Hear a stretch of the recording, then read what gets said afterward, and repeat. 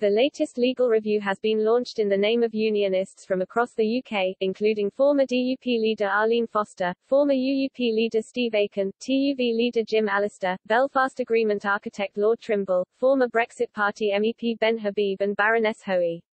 High Court Judge Mr. Justice Colton is set to deliver his ruling later today.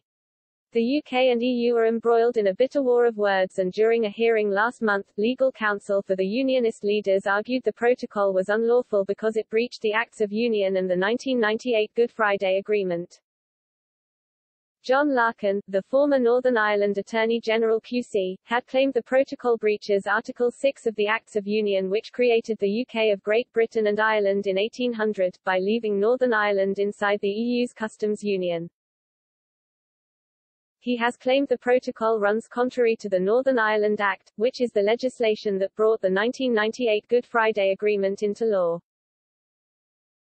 Mr. Larkin has told the court the Act states, Northern Ireland in its entirety remains part of the UK, unless a huge number of people vote otherwise in a referendum.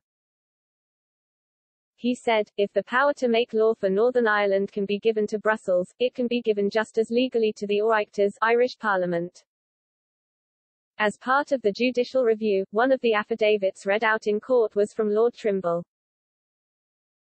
He wrote, "We endured 35 years of a terrorist campaign. Terrorists did not succeed. The main object of the Belfast Agreement was to bring that terrorism to an end and present a democratic way forward. The protocol ignores the principle of consent. Northern Ireland is no longer fully part of the UK, it has been partly annexed by the EU." However, in reply, a government solicitor told the High Court that the Northern Ireland Protocol is an orthodox application of parliamentary sovereignty.